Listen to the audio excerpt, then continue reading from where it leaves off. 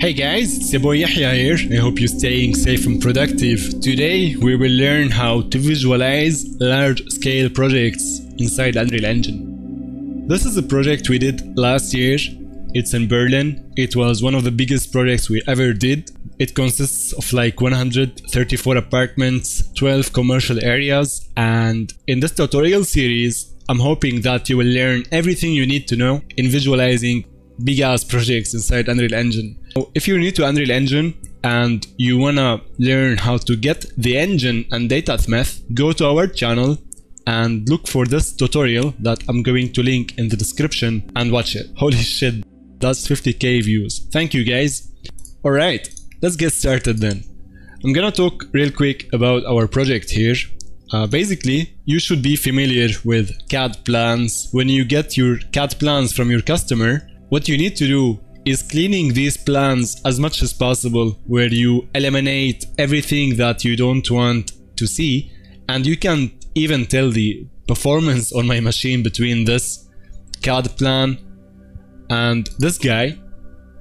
Do yourself a favor, clean every CAD plan you need for your project, import all of them then inside 3ds Max. We will cover 3D modeling in our masterclass in much more depth.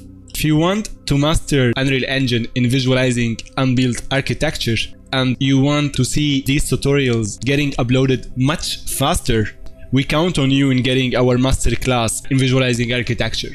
Go to gumroad.com/yaboy Yahya Jassim here. Get this masterclass, it's an early access. You will learn everything you need in visualizing interior projects and exterior projects, and you will get the project files.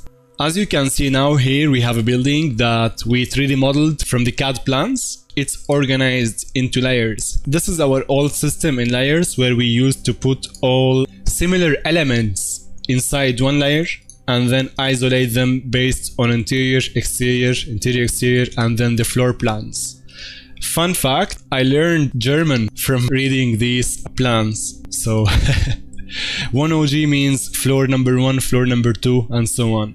So let me first talk about the walls. They're like the biggest surfaces in this project, and we divided them in two elements. The interior walls, where we have big chunks like this, and the exterior walls, where they are usually smaller. We also do have the facade stones that also cover these walls, like so. And these facade stones have no back faces to save on the light map UVs. These walls, for example, if we isolate this guy, we give it a resolution of like 256, 128, the light map resolution, and things should be fine.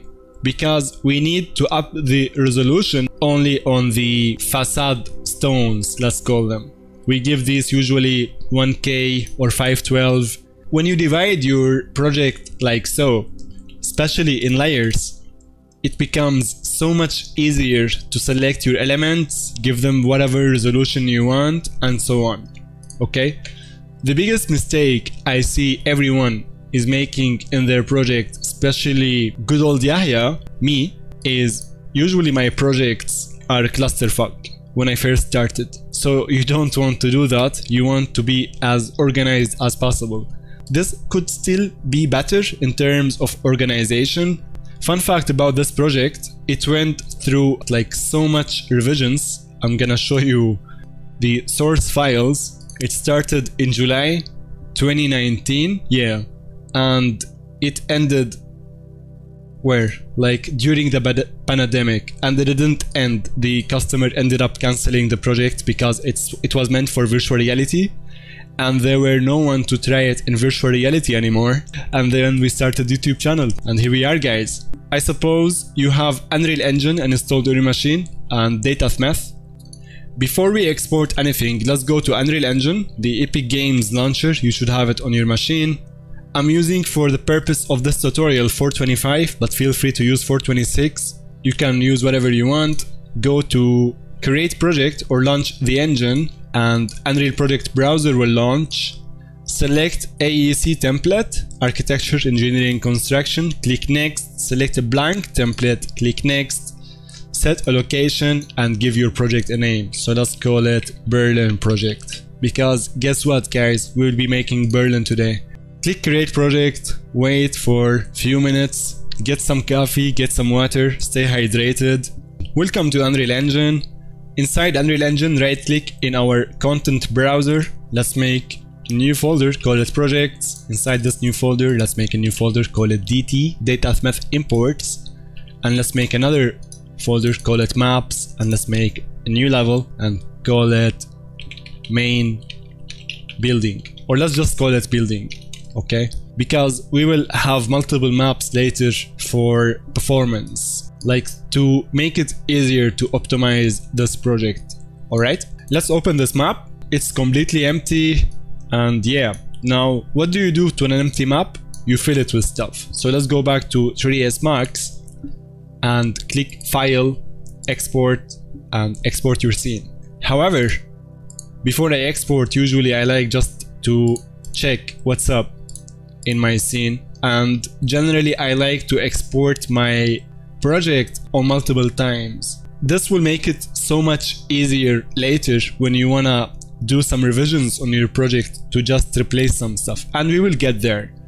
So now I'm gonna just click Alt E, my custom shortcut. Usually I have a folder called DT temp. Inside this folder, usually I just delete it every now and then. Let's make a new project, call it Berlin, and let's call this guy or this file pavements. Set DataMath. This should appear once you install DataMath on your computer, and this folder or this name of the pavements or whatever will appear as a folder inside Unreal Engine. So name your exports properly. Let's ignore this for now and let's unhide this. So this is our building.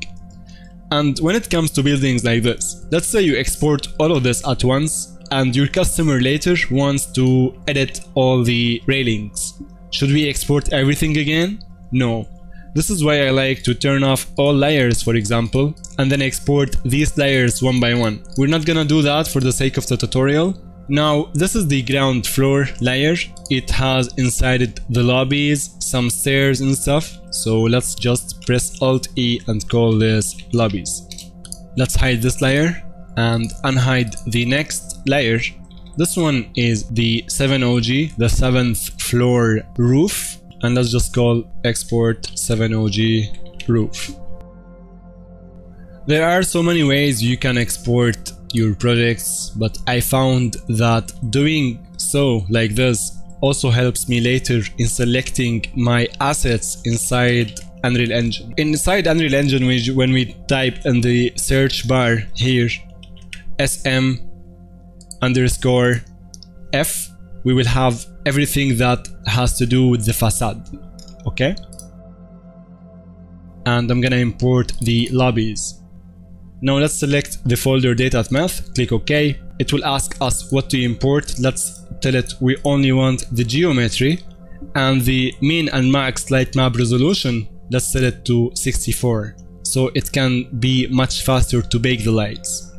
Now I'm gonna switch to unlit mode by pressing Alt 3 on the keyboard. This will help us see whatever we have without lights. And here you can see we have the lobbies, some stuff, and the stairs. Let's say we want to update this file with this for whatever reason. We can just click it again, save it, override it, click OK. Once it finishes, we can go back to Unreal Engine and right click the file and click re-import. Now we have the ceilings here. As you can see, our UV mapping is kinda bad, it seems, because we edited the geometry and did not apply a proper UV mapping to our project. This means that your textures will look like shit. This is funny because in the master class I was talking to the students where she is having the same problem. This is her export from Cinema 4D, and this is how the textures look like. They're not correct like this. The reason is because these meshes does not have UV box mapping applied to them. In our case, this type of meshes, like the architectural meshes like so, we select all of them and then we do apply UVW map, box, and then length, width, and height are 1 meter by 1 meter by 1 meter. Okay? Let's click export again and select the lobbies. Click OK, click OK, and go back to Unreal. Right click our DataSmith scene file, click re-import, and we should be good now. Okay, it might take you an extra 20-30 minutes exporting your files like this, but imagine if we had this error with the complete building like before. You're trying to exporting all of this all over again with every single error you find, right? It's gonna be painful. So just take some time setting up your project at the very beginning, probably, especially the DataSmith files, and you should be good. Now let's hide these layers and let's go to import even more layers. I'm gonna unhide everything and I will hide some layers that we already exported, which is some of them is the lobby, the ground floor. So we have the facade, we have the pavements, and we have the roof. Select all of them, click import. Should be good now. Except for the facade, it was custom UVs for this that we can fix later, no worries. Click Ctrl Shift S to save everything. And now let's go back to 3ds Max. We need to hide the roof, we need to hide the facade and the mall ceiling. Let's hide the windows. We will export the windows and the railings separately. And these are the architectural elements of the project. For now, I guess it would be fine if we export all of this just once. So let's make another export and call this guy building, walls, floors. So let's call it just building. Click save, click OK. Now, for example, we know every time we do want to change anything in the railings or the windows, we just enable these two layers and export them. So we will call this windows and railings. Click OK, click OK. Until it exports, we can go back to Unreal Engine, select our building here, click OK, click import.